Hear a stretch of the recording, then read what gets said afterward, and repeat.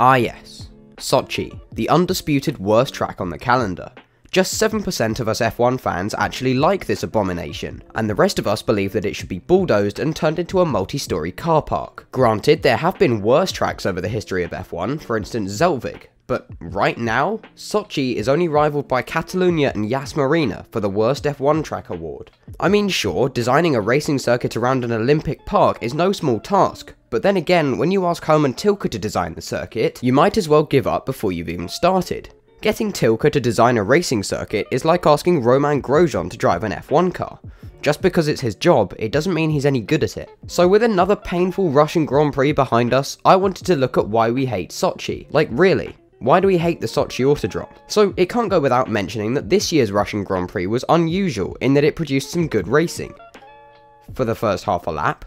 Even with the FIA's addition of the world's most dangerous exit road, the track struggled to produce any proper racing. Granted, we saw glimpses of excitement with Albon, Russell and Norris's battle for last place, but ultimately the track was still a bad circuit. So let's take a trip back in time, all the way back to 2011 when the likes of Norris and Stroll were barely even fetuses, Sebastian Vettel was still the most hated man in F1 history, and Lewis Hamilton was still driving for McLaren.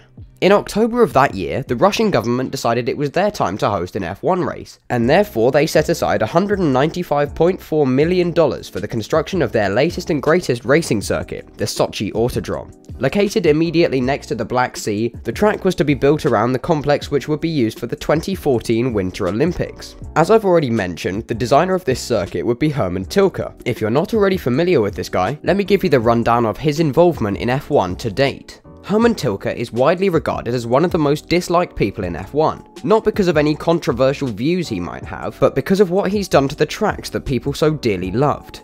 Other examples of Hermann Tilke's handiwork include the Yas Marina circuit, Shanghai International Circuit and the Circuit de Catalunya.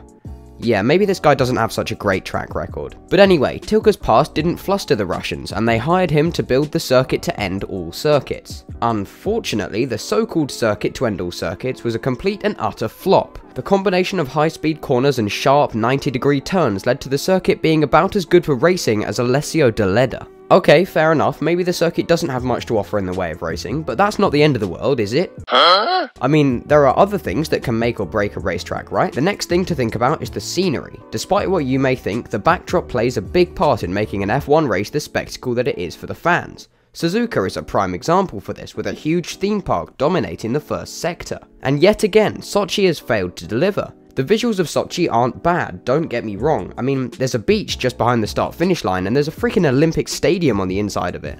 Somehow, the Sochi Autodrom has still managed to make the incredible architecture that is the Sochi Olympic Park look dull and grey. Perhaps it's to do with the fact that every corner is lined with advertising boards and crash barriers. That's not to complain about the crash barriers, however, as we saw in the F2 race that without them, people would get seriously hurt. I just think that a circuit with such fantastic scenery could have done better to show it to us. Sochi's first race was in 2014, and it certainly set the tone for the rest of the season. Hamilton scored pole and converted it into a win, heading out a Mercedes 1-2. Mercedes have never finished lower than P1 at Sochi, a record which still stands after 2020's race. This is another reason as to why F1 fans hate Sochi, as nobody likes seeing a team dominate like this. Granted, Verstappen's P2 finish this year wasn't a result to complain about, but let's face it, Mercedes still finished 1-3. So that's all my main problems with the Sochi Autodrom out of the way, and so let's get on to another big and important question.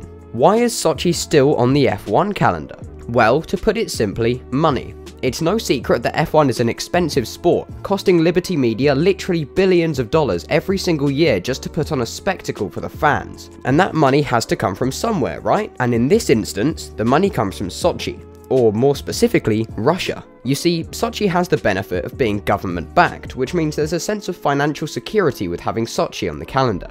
Look, I know you're all angry and disappointed, I am too. But looking at it objectively, would you rather not be able to enjoy the sport you love at all, or have to put up with Sochi for 1 week every year? I know what I'd choose. But that's not all, of course. With Russia being as big a country as it is, it'd be wrong not to host an F1 race there, wouldn't it? But then again, there are so many tracks in Russia which are good enough to hold an F1 race. One of the tracks you mentioned a lot in the comments was the Moscow Raceway.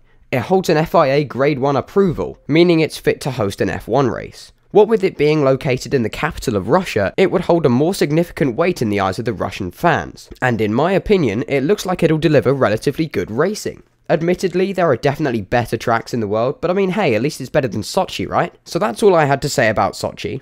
It had the potential to be a great circuit to promote motor racing in Russia, but it just wasn't. So yeah, if you did enjoy the video, then like it and consider subscribing. Thank you for watching, and I'll see you all later.